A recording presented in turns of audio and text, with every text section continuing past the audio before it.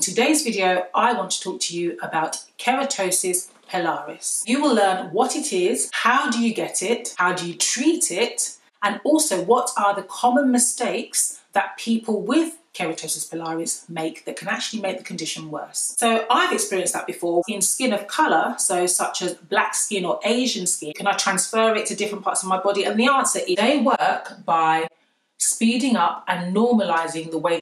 So for skin of colour, I really prefer and recommend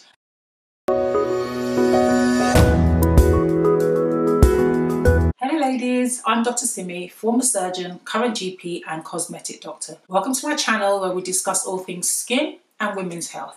Keratosis pilaris is a common chronic dry skin condition and it affects the hair follicles. In this condition, there is a build-up of dead skin cells because the skin cells just don't shed properly around the hair follicle, which means that they hang around for longer and they block the pores and causes these little mounds or raised lumps. These bumps tend to be on areas of the skin where other people can see. So on the outer surfaces of the upper arms, on the outer thighs, sometimes on the cheeks. It can also be on the buttocks and on the back. To touch, the skin will feel dry and it also feels bumpy. You're feeling a mixture of dead skin cells mixed with oil or sebum. It looks like you have permanent goosebumps. It's also known as chicken skin, which is a term that I really hate. Because who wants to be compared to a plucked chicken? No one. So the way that it looks depends on the type of skin tone that you're looking at. So in fairer skin tones, it can look like red spots where the hair follicles are, or it can look like skin coloured spots and then you can have a red kind of background to it. In skin of colour, so such as black skin or Asian skin, you won't see any redness. You will just see the bumps, which can vary in colour. They can be skin coloured, they can be light brown, or they can be darker brown or black. And if there is irritation associated with it, because it can sometimes be itchy because it's dry, these bumps can become hyperpigmented. So you can actually have an area that looks like black spots. It's a really common condition and it tends to affect women more than men. And it also tends to be more common in children and in adolescents. As we get older, it gradually gets better by itself and can burn itself out. It also tends to be more common in people that suffer from eczema or just dry skin in general, and also in people that have a history of atopy. This is a way in medicine that we describe people who have a tendency to have allergies and suffer from things like hay fever. The condition seems to get better in the summer and then worse in the winter. And this could just be due to the fact that in the winter, we've got the central heating on in our environment, and that encourages water to be evaporated from the skin. So this is known as transepidermal water loss. And this can then aggravate the condition. Now, although this condition is harmless and treatments for it are seen as cosmetic, it can actually cause a lot of emotional despair because women will often want to hide their arms. It can affect your fashion choices. It can affect your self-esteem and just generally your life because you're thinking about this skin condition and worrying about what other people think of it and also investing a lot of time and effort in hiding it. As with a lot of chronic conditions, we don't know the exact cause, but we know that genetics plays a part. So if somebody in your family has it, then you are more likely to have it. And we think that it's inherited in an autosomal dominant way, which means that if one or other of your parents have it, then there is a 50% chance that you will have it. I can hear some of you now saying, yeah, but I don't know anybody in my family that has it and I have it. That can happen as well because, you know, life doesn't present as the medical textbooks describe it to us. So that is possible as well. The other question that I get from patients about this is it contagious? You know, if I rub up on somebody's arm, can they catch it? Or what if I rub my arm on a different part of my body? Can I transfer it to different parts of my body? And the answer is no. You can't, it's not contagious. As doctors, how do we diagnose keratosis pilaris? There isn't really a special test. You diagnose it from the appearance. In some cases, a biopsy is required because there are other skin conditions that can look like keratosis pilaris that are different. So I want to move on now to treatment. How can we manage this condition? And although there's no cure, it can be managed. So I like to think of this in 3 different parts. So self-care, skincare, and then clinic care. Firstly, self-care. What can you do for yourself to improve this condition? Have lukewarm showers.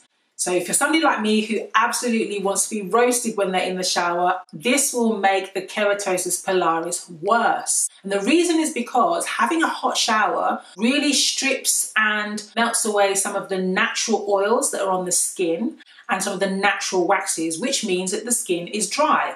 So I've experienced that before, where I've had a really hot shower. At the time, it feels amazing. Then you step out of the shower and you dry yourself and you just feel parched, really, really dry. So that's the reason why you get that. So anything that's going to dry your skin out more or strip away the oils is going to make it worse. Because this condition is to do with an abnormality of the way that the skin cells are exfoliating, so they're not coming to the surface and falling off properly, they're hanging around for a lot longer.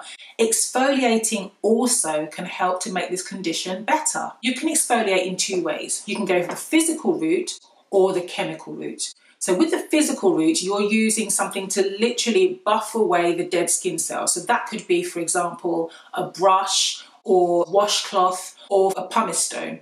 There's one thing that I want to add about physical exfoliation.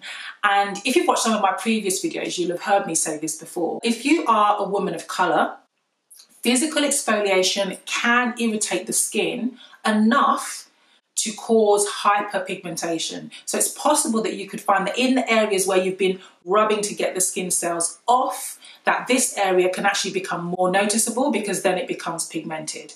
So for skin of colour, I really prefer and recommend a chemical exfoliation. And all this could mean is using a moisturiser that contains an alpha hydroxy acid, such as lactic acid, for example, which will gently exfoliate the skin cells. But lactic acid is also hydrating and it will really help with the symptoms of keratosis pilaris. Skincare. On this theme of dry skin conditions, they respond really well to, yes, you got it, moisturising.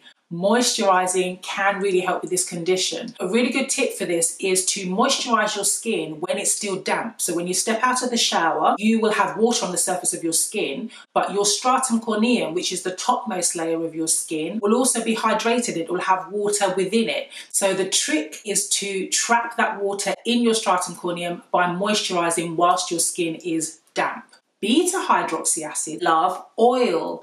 And remember that we're trying to clear out the follicle. So any acid that loves oil will be drawn inside the follicle. It will be able to kind of whip out the inside of that follicle, almost like a whirlwind, and clear it from the dead skin cells and from the sebum. So for example, CeraVe does a really good moisturiser that contains 3% salicylic acid, and I would actually use this to help with keratosis pilaris. Retinoids, which are vitamin A derivative creams, can also improve keratosis pilaris. They work by speeding up and normalising the way that the skin cells turn over and exfoliate.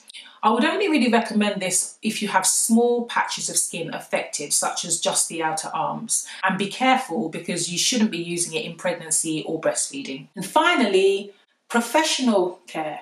I'm not saying that you need to have professional care to treat keratosis pilaris, because you might find that with the self-care that I've described and the skincare routine, you're able to control the condition enough that you're happy with the results. But for some people, they might just want to go that one step further. So in-clinic options can include procedures such as microdermabrasion. I would be a little bit more wary for us black women using this particular form of physical exfoliation because of the risk of getting hyperpigmentation. Another option is to have a chemical peel, which can be quite helpful, especially if it contains a beta hydroxy acid such as salicylic acid. There are also laser treatments available. There's something called a pulse dye laser, which is a vascular laser. This can be helpful for women who have kind of that background redness associated with the keratosis pilaris. If you are going to go down the laser route, please make sure that you choose someone who is experienced and knowledgeable with using laser, especially if you are of a darker skin tone, so that's black skin, Asian skin, Hispanic, Middle Eastern skin, because we form pigmentation if our skin is irritated. So we have to be really careful when we're using lasers. And I just want to finish by talking about some common mistakes that people with keratosis pilaris make that can inadvertently make the condition worse. So I talked about the first one already, which was having a hot shower. The other one is using a soap to wash. Now, soap is a detergent and it can't discriminate between oil that you've picked up just from your day-to-day activities and from the environment and that's coming from your skin, and also the natural and protective oils that make up your natural skin barrier. So that means it will leave your skin really dry, and not having that protective layer of oil on the surface of the skin means it's much easier for water to evaporate from the surface of the skin. And this is called transepidermal water loss. So using a soap can actually aggravate keratosis pilaris. Instead, I would say you should opt for a gentle cleanser, one that's not going to strip your skin of its natural oils, or a cleanser that is oil-based so that you're actually adding moisture back into the skin. If you have this condition, you are not alone. Don't despair. It's chronic, but there are still lots of things that you can do to improve the appearance. It's more common than you think. I've seen figures that up to 30 to 40% of children have it, and most adolescents also have it. And it's also a condition that tends to burn itself out and tends to get better as we get older. I really hope that you found that video useful. If you know somebody that suffers from keratosis pilaris or somebody that you think would find this video valuable, please share it. And if you've enjoyed the video, give it a thumbs up. Subscribe for more content like this. See you in the next video.